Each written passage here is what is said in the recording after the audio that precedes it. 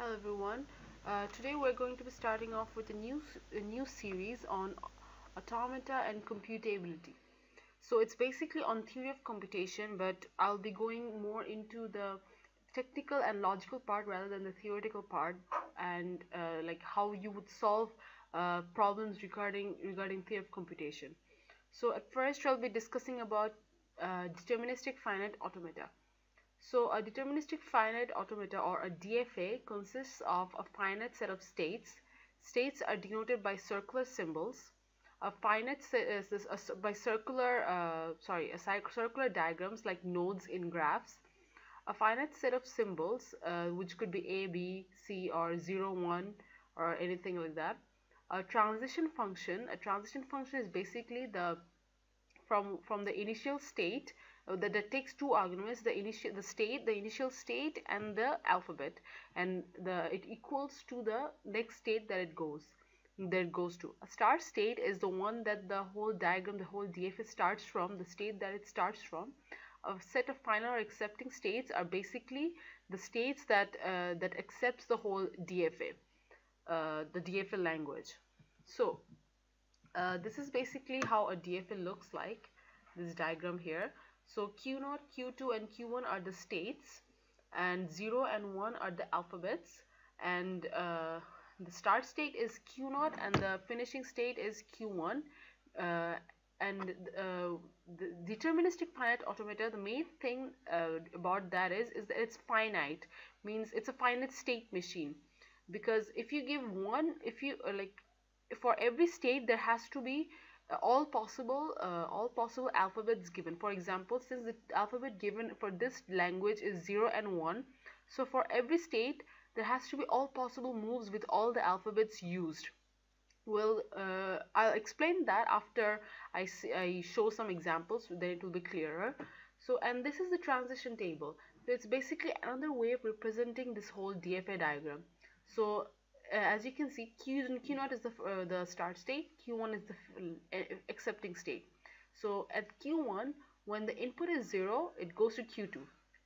At Q0, sorry, at Q0, when the input is 0, it goes to Q2. So as you can see, at Q0, when the input is 0, it goes towards Q2, and when the input is 1, it goes towards Q1. So similarly, for all the other states, the same thing is done. This column represents all the states. They will not be repeated, they will always be written once, and these are the input alphabets. It could be 0 if the input alphabets were A and B, so then instead of 0 and 1, A and B will be placed here. Alright, so DFA is a five tuple it's represented as a 5-tuple. So Q is the states, number of states, sigma is the alphabet, delta is the transition function, Q0 is the start state, and F is the finishing state. So let's look at some examples. So if you're given a substring that starts with 0, if you're given a string that has the substring 0101, and it could have any number of any alphabets before and after, but it just has to contain 0101, what will be the DFA for it? So the DFA here that's drawn is there are 5 states. So 0101 has to be the substring, so 0101. Alright, but we have to DFA considers all the possible outcomes when all the alphabets are given. So for example, if 0 is given, it goes to the next state, but if 1 is given, it stays in this state as many if for example, if as many ones come, that time it will keep on moving in this state, which is the start state. So if 0 is encountered, it goes to the next state.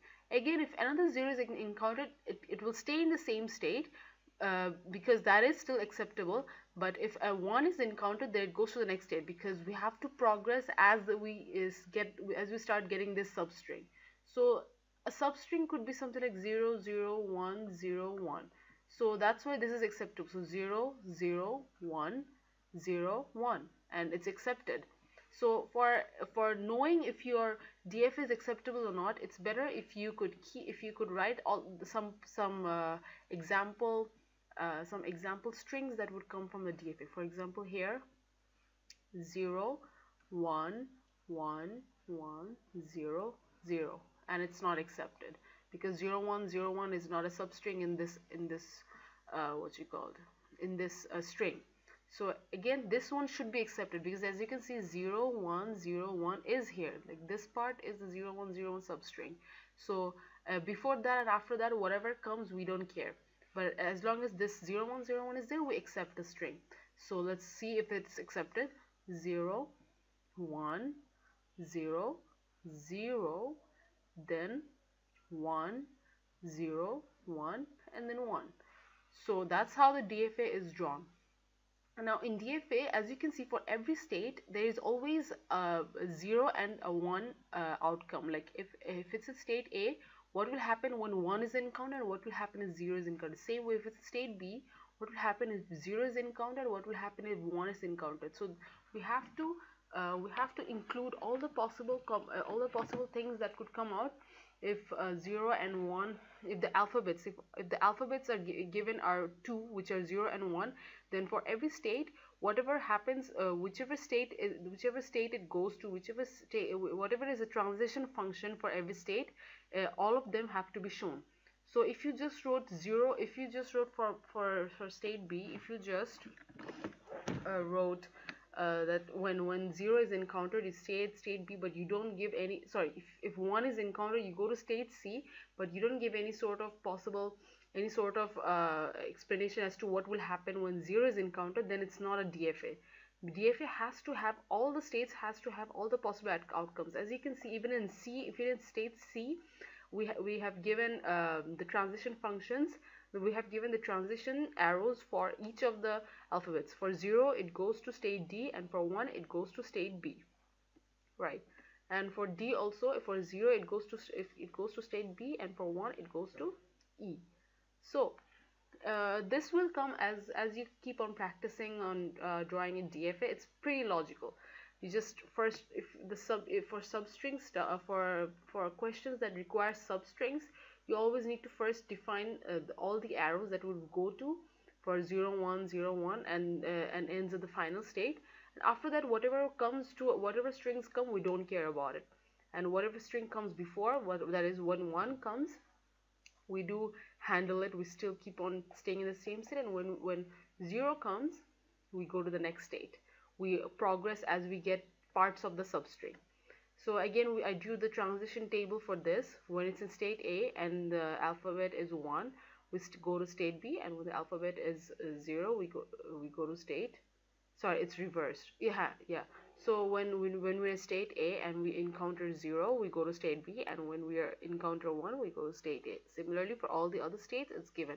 A star denotes the accepting state, and the arrow denotes the start state. So let's go to the next example.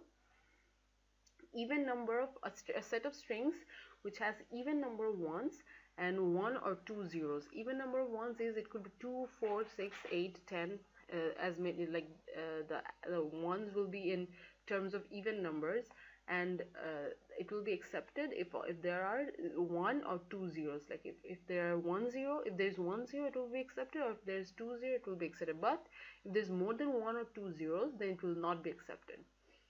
All right. So how do we solve this? First, when we encounter, first let's handle what will happen if we encounter 1 or 2 zeros. If we encounter 1 0, we accept it. If we encounter 2 zeros, we also accept it. So there will be one starting state. Forgot to give this arrow. Sorry. When we encounter 0, we go towards an accepting state. When we encounter another 0, we also go towards another accepting state. But if we encounter further, if we encounter more zeros, we don't go to the accepting state. This goes to a form of death state. What is a death state? Death state is something that will not ever accept the string. Like whenever you have some alphabet and it does not go into any other state, except the what you call the accepting state, then you just push the string towards a death state, right? So when you encounter 0, when there are 1 0 or 2 zeros, and we reject it when there's more than 1 or 2 zeros. So how do we handle even number of ones?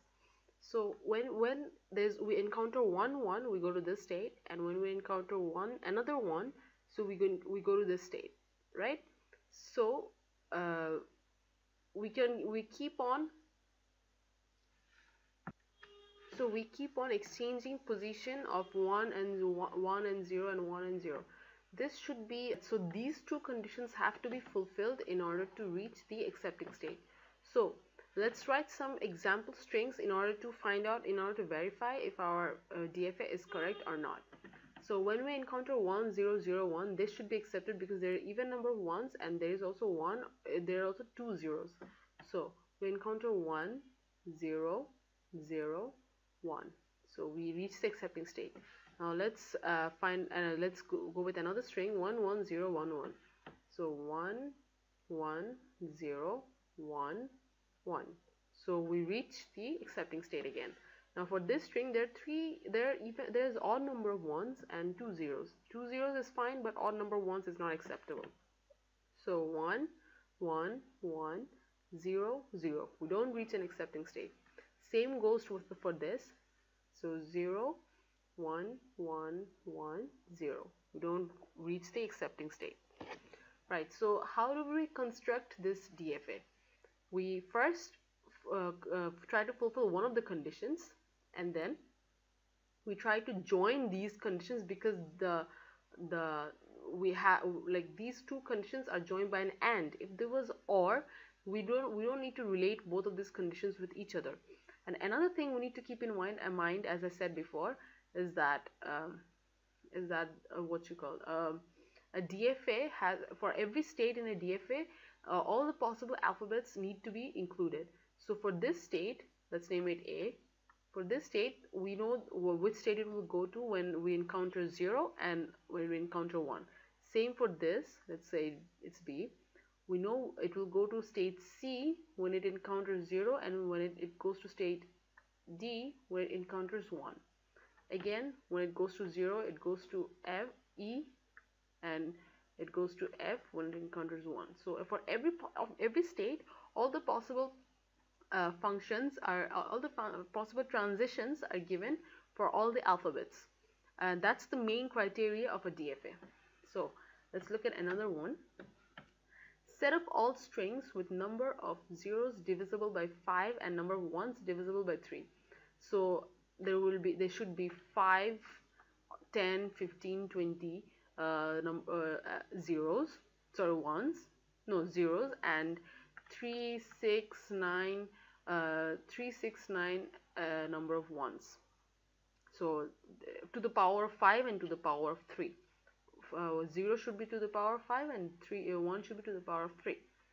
Right. So as you can see in this diagram, it should be a set of all the strings. So if we don't encounter these, it will still enter an accepting state.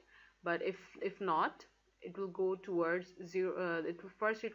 First we need to construct that for 4 zeros it won't accept, but for the fifth number of 0 it will accept. So it will keep on going in multiples of 5. So suppose there are 10 zeros. So 0 0 1 2 3 4 5 6 7 8 9 10.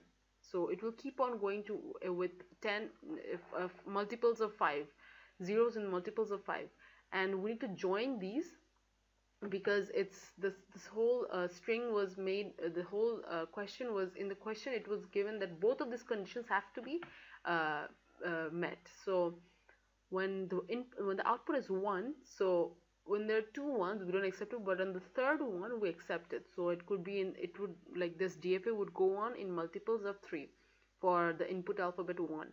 So similarly we do the similar function and we join it, and it will keep on this will be accepted, because whatever input you give, like for example this is the input that I'm giving, so there are 5 zeros, right?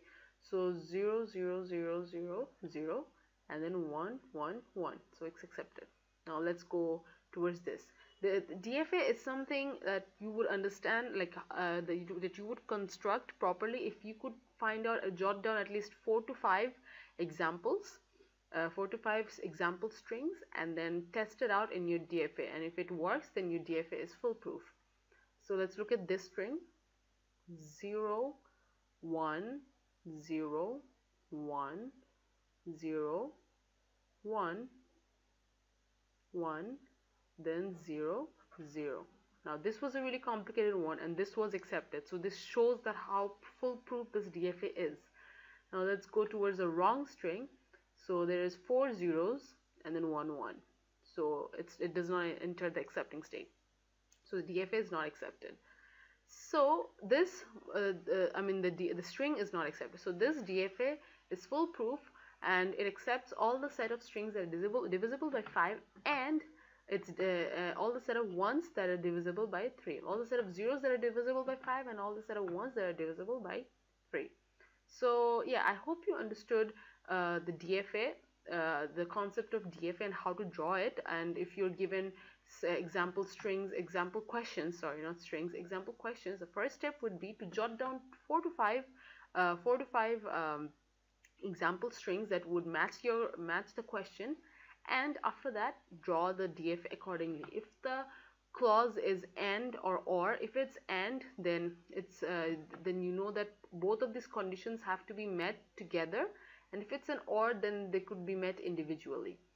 So when it's an and, it's a bit tougher because you have to join both of these conditions somehow and relate them somehow. And also the third rule that you should remember is that for every state, all the possible outputs have to be given. As you can see, even for this state, and all these states, the transition for 0 and the transition for 1, since the input alphabet is 0 and 1, the transition for all the input alphabet is given. Right, so I hope you understood the concept of DFA a little bit from this video, and give a thumbs up to encourage more of tutorials from Automata and Computability, and good luck.